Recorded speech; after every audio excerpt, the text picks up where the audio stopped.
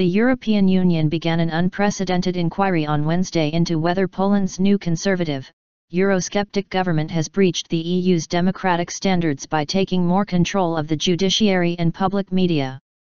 The first use of the EU executive's new rule of law framework could in principle eventually lead to sanctions such as the suspension of Poland's voting rights.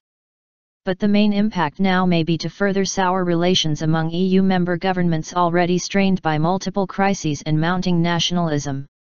The European Commission does not wish to put into question any of the democratic choices made by the Polish people, its deputy head, Frans Timmermans, wrote to the Polish Justice Minister in a letter on Wednesday that was seen by Reuters. However, the European Union is founded on a common set of values, which include in particular the respect for the rule of law, he added. There can be no democracy and respect for fundamental rights without respect for the rule of law. The decision, by consensus, followed intense debate at the weekly meeting of the European Commission. Its 28 members, one from each EU state, weighed whether to continue informal talks with Warsaw or launch a formal confrontation which might harden attitudes within Jarosław Kaczyński's ruling Law and Justice, PiS, party. Commission President Jean-Claude Juncker has said it should not be seen to be bashing Poland, and officials had indicated the executive might hold off on triggering a formal review. But diplomats said Warsaw did itself no favors in Brussels by its combative reactions ahead of the Commission debate. One key minister dismissed criticism from EU powerhouse Berlin as silly and reminded Germans of their World War II crimes in Poland, while a pro-government magazine depicted Chancellor Angela Merkel as Hitler on its cover, and Juncker as a Nazi general. Timmermans, who has responsibility for human rights on the executive, pushed his colleagues hard to launch the procedure, sources familiar with the meeting told Reuters. The Dutchman promoted the mechanism when he was foreign minister in The Hague in 2014 as a response to criticism the EU had failed to curb authoritarian measures by Hungarian Prime Minister Viktor Orban. Warsaw unfazed. The Polish government played down the Commission's move. A spokesman called it standard procedure and a fact-finding operation by the European Commission on the basis of some speculation that has surfaced in Western Europe. Deputy Foreign Minister Konrad Szymanski, visiting the European Parliament, said, "We are ready for dialogue." Foreign Minister Witold Waszczykowski told Reuters he found Timmermans' statements contradictory, however, and Szymanski said the EU risked taking sides against PiS in Polish politics following its election victory in October.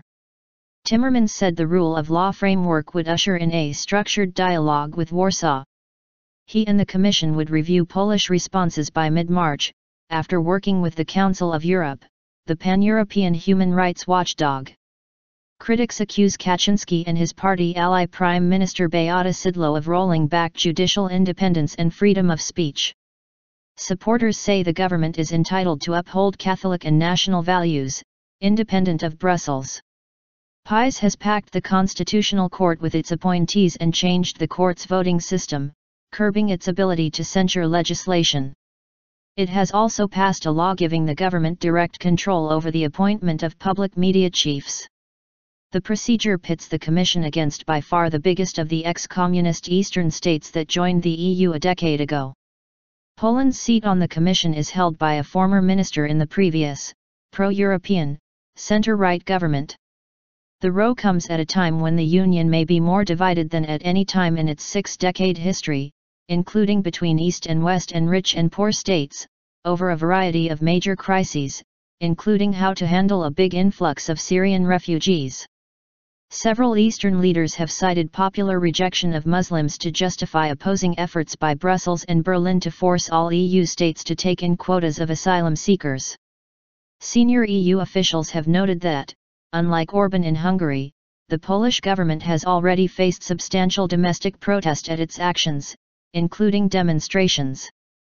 Penalizing a state for a serious breach of EU values under Article 7 of the EU Treaty by, among other things, suspending its right to vote in EU councils is a nuclear option that has so far never been used. Juncker says it is unlikely to be applied against Poland, which leaves the bloc with few means except persuasion.